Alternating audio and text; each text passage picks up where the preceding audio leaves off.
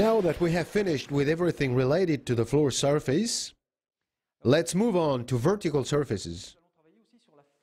We should always remember that we will also reveal the shape of the traces. So to avoid destroying this shape, it is preferable to change the type of sprayer, or even to change the product. We'll no longer use the pump spray that we just used. We'll use an aerosol, a spray gun, that we'll find with another solution, Bluestar Forensic Magnum. The box contains the instructions, the bottle of solution, and the tablets. I'll put the 3 tablets in the spray gun container and add the solution.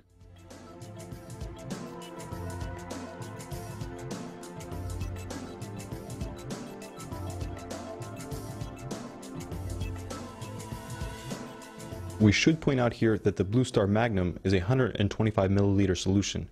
Yes, which is more than enough for treating vertical surfaces.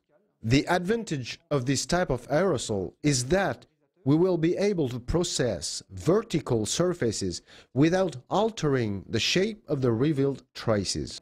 This means we can do bloodstain pattern analysis of the trace, and we no longer have to activate the sprayer's triggers mechanically.